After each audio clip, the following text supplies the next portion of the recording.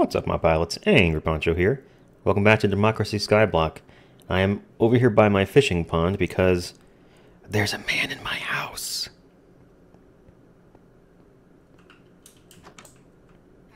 Look, he's trying to escape.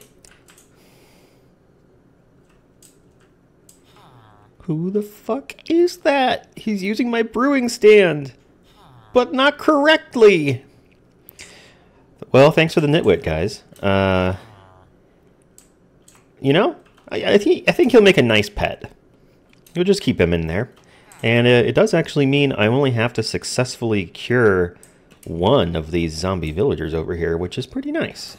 I still have a witch and 2 zombie villagers in here. I think the witch is in this tall one. Yeah. Also, I see a zombie villager farmer in there. His hat is sticking out. I'm gonna need another sword to finish off all of these. So, since we kind of have a guy who wants to live in a village, I think that it would be a good idea to basically turn the volume down on these guys. It would be a good idea, I think, to build a place for them to live. So we should probably make some kind of villager platform. Just a villager-shaped home. So, oh goodness. Nothing more annoying than having your sword break when you're at the grinder. Also, it seems like the arrows just kind of hit random enemies. Not necessarily the one that we're actually looking at. Stop jumping, thank you. Okay, check it out, we got a gold helmet. So, as was pointed out in the comments, thank you Crossbow, I can actually drown those guys and make the zombies start dropping, what's it called? Copper instead of iron if we want. But I kind of like having the regular ones because they have the gold armor on. Oh god. Alright, well. Hey, you better not get yourself into any trouble. What could he... Okay, he could probably... Nope, you're not allowed over there. I need some blocks. Hey, you know what? You're not allowed over there either. Where did he go? You know what? You're not allowed by the cobble grinder either. You just chill, okay? We're gonna make a nice house for you. And by nice house, I mean open platform with beds under the open sky. Because I just built a beautiful testificate economic facility in my haunt world, and I don't feel like doing the same build again. Oh, all these friggin' bows. I need to make a garbage can that's just a hole in the ground. I can throw away all these bows that I don't need. But hey, you know, let's see where we're at on our iron collection. Oh, we got 13 nuggets. We're actually not that far off. And I don't know if there's a way for us to get a brown mushroom now. So, the brewing stand right now is just making hot water bottles. Alright, let's cook up the... I got any coal? I got charcoal. Let's cook up the gold armor and I'll talk about my plan. So I think I'm going to take a day. It's day 40 now, just checking in. And I'm going to just cut down and replant all my trees, grind some cobblestone at the cobblestone generator, and just kind of refill my resources for the time. Because we're kind of a ways off from being able to actually cure a zombie villager. Because we need 8 ingots to make the golden apple. And for that, that would be 64 nuggets. And it looks like after this we're going to have 5, 7, 20. So we're about a third of the way towards curing 1 villager. So I'm actually pretty happy to have gotten a nitwit, because that actually means we only have to cure 1 instead of 2.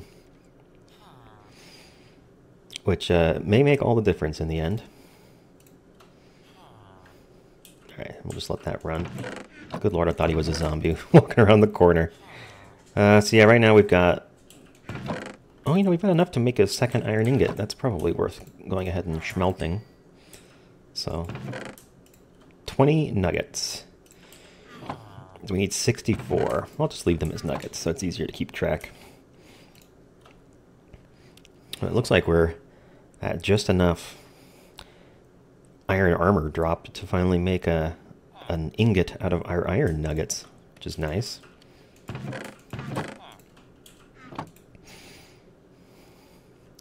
Been collecting these the entire time. It looks like the armor drops are just that much slower. Oh, I need 9! Oh no, I'm an idiot. Okay, so for the...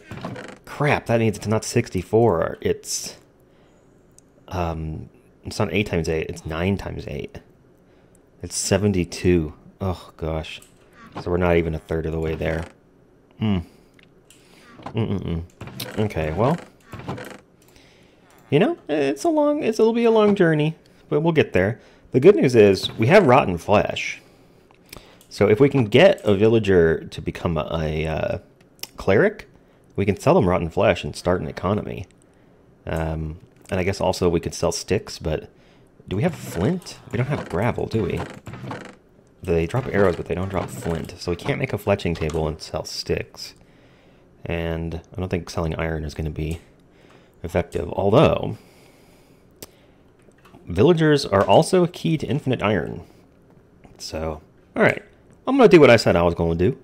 I'm going to probably just put some swords in my inventory and go back and forth between cutting down trees and the like, and mining cobblestone at the generator, and killing the mobs at the mob farm to continue getting ourselves more loot.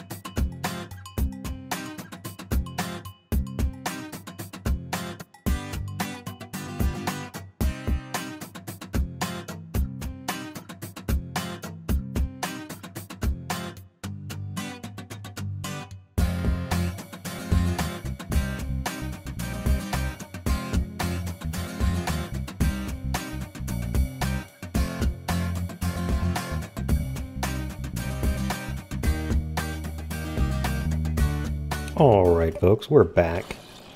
Just gonna check in here. Oh, my sword is totally smashed. Let me make a couple more. I make these things like 4 at a time now because I go through them so quickly at the mob grinder. I'll just take them and stack them up in my inventory like I have with all these other stone tools. I've not yet had cause to make a stone shovel though, so none of those.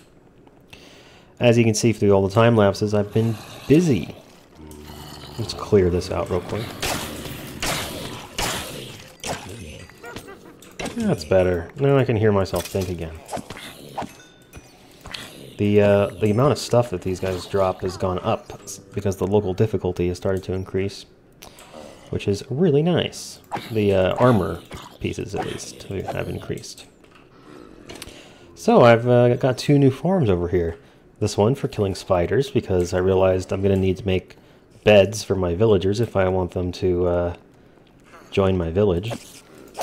And the only way I can get wool in this world, since I've not yet gotten any animal spawns in my backyard, my only way to get wool is from spider silk. So I have this farm that allows me to just easily easily harvest wild spawning spiders. Now the interesting thing about this is that it looks dead simple, and it absolutely is. You just need a space that's 1.5 blocks tall and flat. And the only thing that will spawn in there is spiders. Everything else is too tall, even creepers. And then this mob farm up here makes witches, skeletons, creepers, and zombies.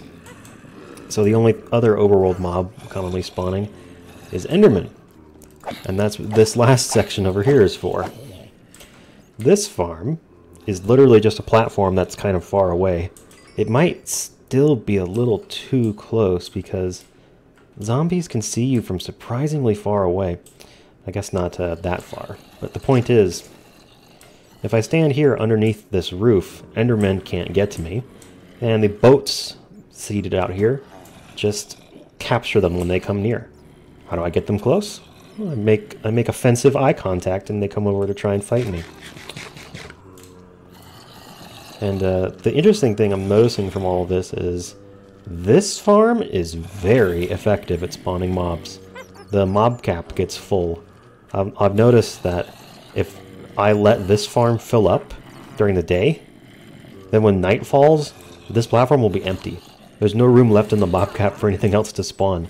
So whenever I want to see new spawns on these platforms for the spiders or the endermen, I have to first come over here and clear this farm. Okay, let's go back over here, and I'll show you an update on my resource collecting. We're up to 7 iron ingots, and then enough nuggets here, I believe, to make another one, so really more like 8, which is pretty nice. It means we've now reached the point where we can start thinking about what our next iron item should be, and I honestly do not know. There's... the other stuff we can make out of iron is not super useful to me right now. Like, an anvil would be just way too expensive. We already have a cauldron and a bucket, so the utility ones are for gathering and moving liquids are there. I guess we could use it to make like trading tables. Like a smithing table requires iron, a blast furnace requires iron. The good news with those is we can use them both as a villager job block, and they still retain their function for the player too. So I only really need to make 1 blast furnace. No enderman yet. Unfortunately, they are about 10 times rarer than skeletons, creepers, and zombies. I think the creepers are like an 80, the skeletons and zombies are like 100, and the endermen are like 10 in terms of how often they show up. Don't ask me why it's all in multiples of 10, but there it is. I think that they are less rare than witches, but I don't know. I haven't got a whole lot of witches. See, how did he spot me from over here? Is it because I hit these zombies? I think it's because I hit these zombies. They send out like a zombie amber alert. And all the other zombies nearby are like, oh shit, somebody's killing a zombie. We have to go help. The boats make it pretty much a non-issue though, so nothing to worry about there. Pick up all the loot. I'm curious now. Let's check our stats. How many zombies have I killed now? Ooh, 1,130. You've never been killed by a zombie. Very nice. I think you've never been killed by a chicken. That's good too. I think we were way above rate then for getting our iron drops, because we had 7 for the cauldron and now... Okay, well, we made 1 out of pieces already, didn't we? I don't recall. Maybe not. We had 14, Yeah, the expected number would be like 11, so I guess we're not that far off. No Enderman. I'm waiting for Endermen to spawn and trying to farm up their pearls, because if we can't ever get villagers going, I'm not going to be able to trade for the pearls. I'll need to get them directly from the Enderman. And this is all in hopes that we might someday go to a stronghold and actually fight the Ender Dragon. It would be interesting. The end is basically a skyblock in itself. There's pretty much nothing there. But it would be a good source of blocks. And that brings me to the difference that is going to be present in this episode. So let's hop over to a creative world.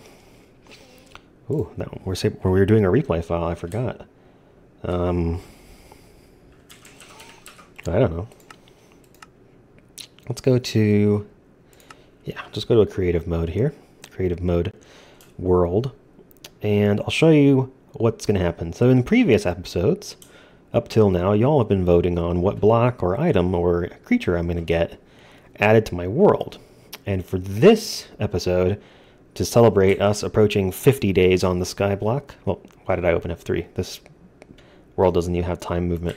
Anyway, we're getting towards 50. The end of this video will be 50 days on the Skyblock. And to celebrate, you guys are going to be voting on something a little different this week. Instead of mobs or entities, you're going to be voting for a structure. Now, what counts as a structure in Minecraft? Well, it's things like villages, woodland mansions, ocean monuments, the stronghold, that kind of thing. And I think for this vote, we're going to limit it to, well, actually, let me see. I want to try here, because I'm pretty sure, and I want to show you this, because that's the way I'm going to do the command here. So if can I summon, I don't know how to make a structure.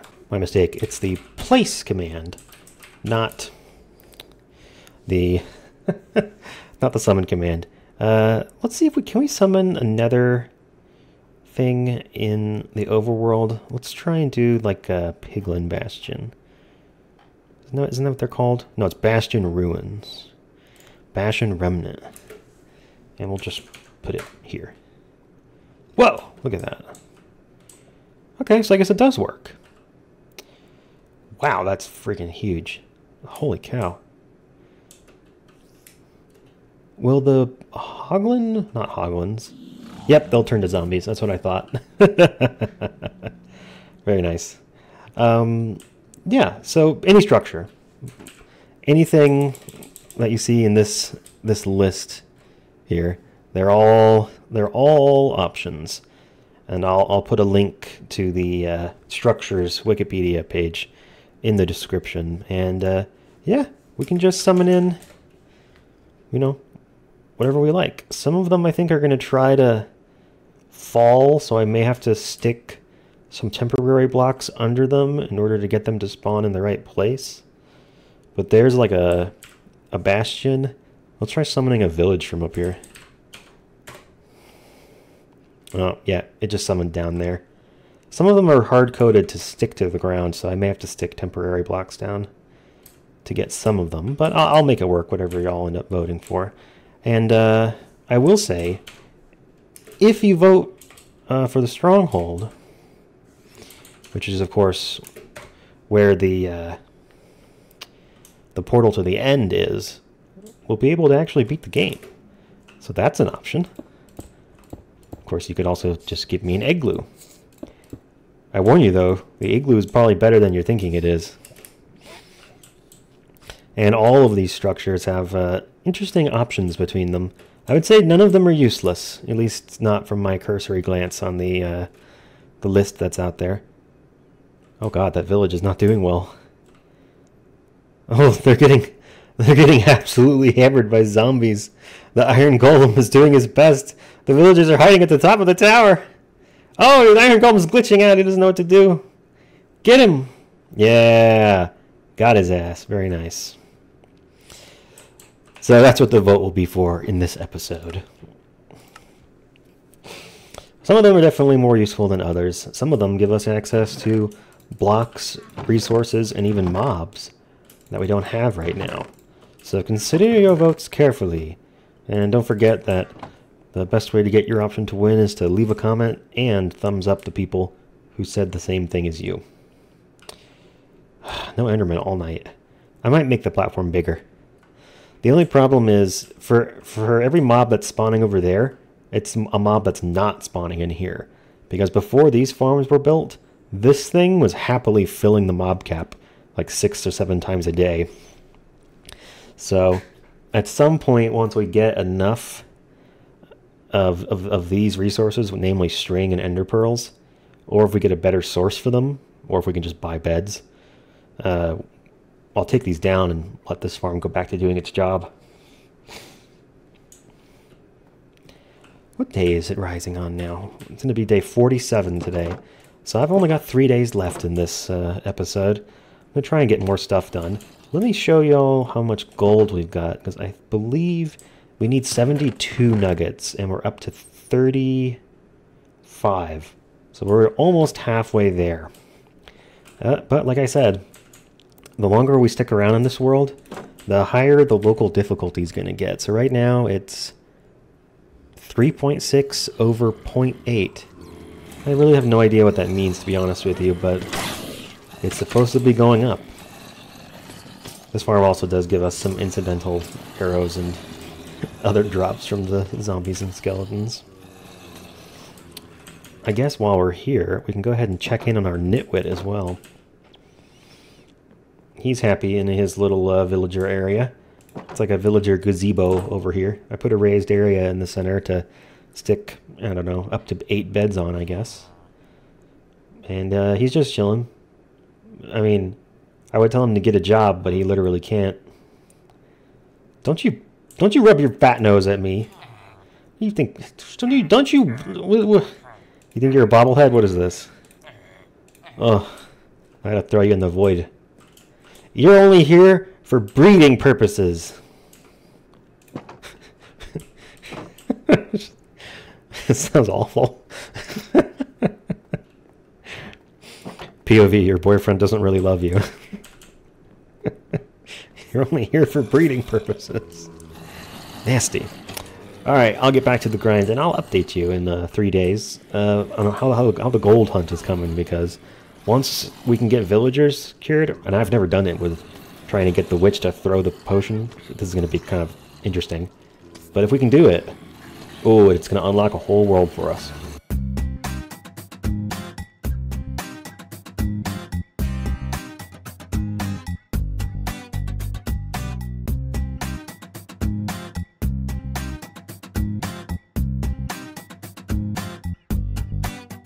Alright folks, it is now the night of day 49. Tomorrow, it'll be day 50, and I'll get that structure that y'all voted for spawned into the world. A couple things I want to point out that I forgot to mention earlier. One, whatever it is you spawn, I'm not going to live in it. Whatever blocks I want from it, I'll have to collect and bring back here to the base. And I'm also going to spawn it like 1,000 blocks that way. So it's not going to be a giant eyesore where we have a giant bastion right next to the build. So it'll be kind of like a distant location that we can go visit and get things from, but not an immediate neighbor. Just thought I'd clarify those. I've been fishing. You may have already seen, I'm sure, in the time lapse that I finally fished up a piece of bamboo, which is the whole reason that this world is in a jungle biome in the void. So now we've got plenty of bamboo, which also means plenty of scaffolding, which I guess you can't place on half blocks, but there you have it. So satisfying. Let's check in on our gold count. I believe we're up past halfway. Yeah, we're up to 40. Very exciting. So we only need 32 more pieces of gold, and we can, or, you know, gold armor, and we can craft ourselves that golden apple. We've also got a fair bit of iron too, so I don't really know what to make with all of that. I'm not sure what the next step in our progression should be as far as iron goes, but you know, it's around. Been doing a lot of fishing. I've eaten like 40 cod in this episode too. Alright, I look forward to seeing your votes in the comments. I won't try and sway you one way or the other, but there are definitely some wrong answers. And you'll probably pick them. Thanks for watching, and I'll see y'all next week. Well, or sooner, on the next episode of Democracy Skyblock.